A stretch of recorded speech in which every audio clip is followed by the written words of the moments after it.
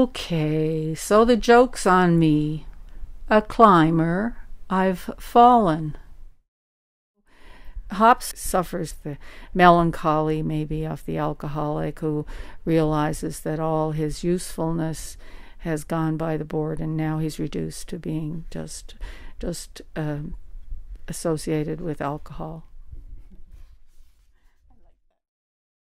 Me, a king among bakers and tailors, Morpheus's right-hand man. The hops were used in the making of bread.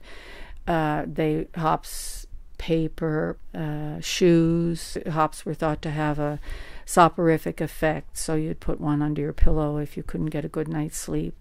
So there are all these uses that have fallen out of the general knowledge.